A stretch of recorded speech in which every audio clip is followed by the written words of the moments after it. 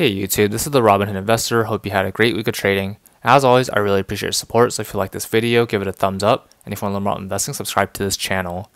Today I'm going to talk about companies that are reporting earnings this week. First one is Apple, ticker symbol AAPL. Past year up 18%, past 5 years up 438%. So this is a very high growth stock, and it also pays out a pretty good dividend. This stock makes up 11.37% portfolio, or $35,556.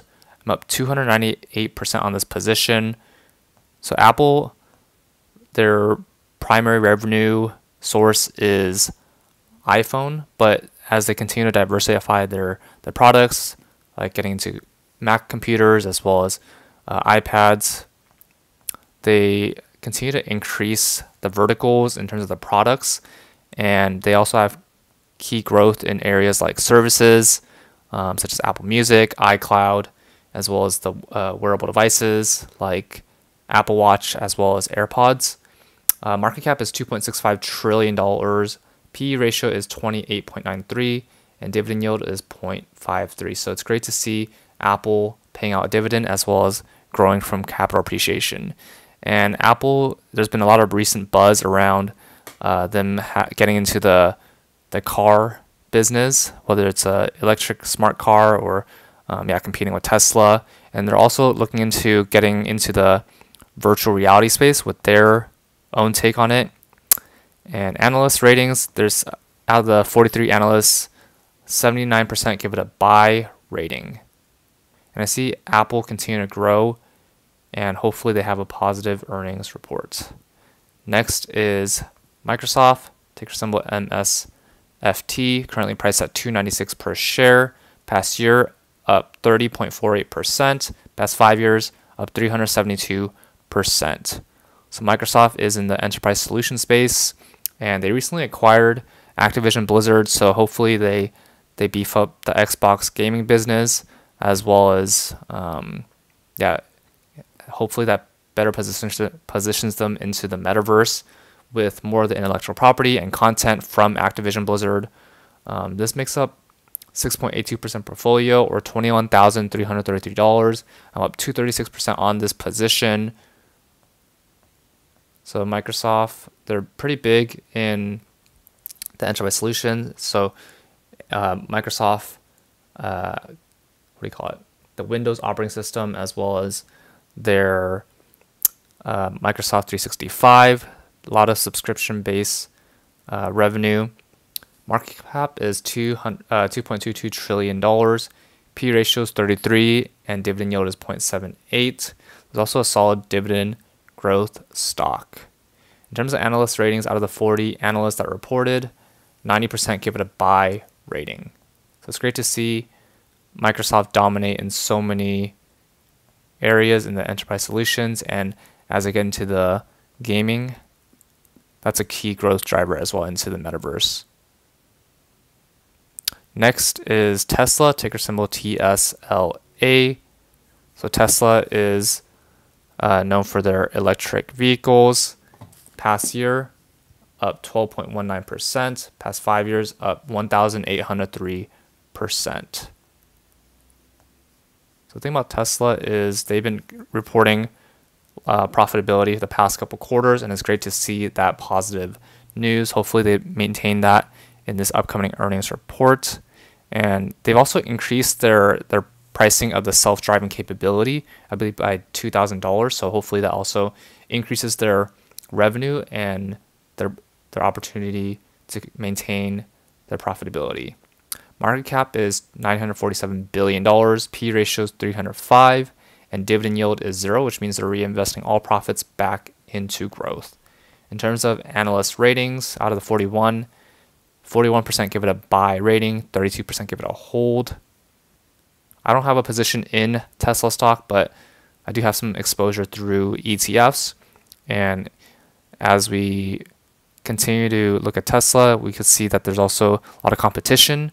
A lot of the established car manufacturers are getting into the space, and they may take market share into Tesla. But the thing about Tesla is that they're one of the first mover advantage. They were into the market first with their self-driving capability as well as their electric vehicles, and it's one of the most compelling looking vehicles, most appealing looking vehicles. So we'll see how the market share breaks down in the next year. Next is Visa, which is a payment processing company, ticker symbol V, currently priced at $205 per share. Past year, up 0.54%, so it didn't really move much this past year. At one point, it was up 23%, but past 5 years, up 151%. This makes up 4.26% portfolio, or $13,311. I'm up 74% on this position. So they're big in the digital payment services space, and they have a strong global network, their VisaNet network. So as they continue to innovate and provide solutions for the consumers and merchants, financial institutions, Visa will benefit from that network. Currently, the market cap is $433 billion, P ratio is 37, and dividend yield is 0.65. So it's great to see Visa benefit from the overall cyclical market of consumer. Every purchase, Visa gets a piece of it just from the consumers and merchants using their network. Their analysts, out of 37, 92% give it a buy rating. And I plan to continue holding my Visa stock. Next is Johnson & Johnson, ticker symbol J&J. They're big in the healthcare space. Past year, up 1.55%. Past 5 years, up 43.98%. So even though Johnson & Johnson doesn't pay or doesn't have strong capital appreciation, but their dividend yield is solid. This makes up 3.06% portfolio, or $9,562, up 27% on this position. So Johnson & Johnson, they're in the consumer space, consumer health, as well as pharmaceutical and medical devices. Market cap is $434 billion. P ratio is 24.64, and dividend yield is 2.45. So great dividend aristocrat. Last but not least is MasterCard, ticker symbol MA. Current price of $354 per share. Past 5 years, up 7.15%. Past 5 years, 222%. So it's great to see that growth. Very similar to Visa. They have a strong network of payment solutions for the consumers and financial institutions, as well as merchants. Market cap is $348 billion. P ratio is 43, and dividend yield is 0.5. Out of the 36 analysts, 86% give it a buy rating. So overall, MasterCard is very similar to Visa, where in a strong market, they'll benefit because every transaction, they get a cut of it.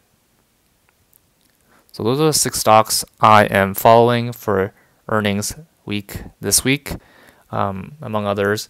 That's all for this video. What are your thoughts on these stock? Comment down below. We're going to use our referral links below, and both of us get $20 for using personal capital or free stock for using Robinhood. If you like this video, give it a thumbs up. And if you want to learn about investing, subscribe to this channel. See you in the next video.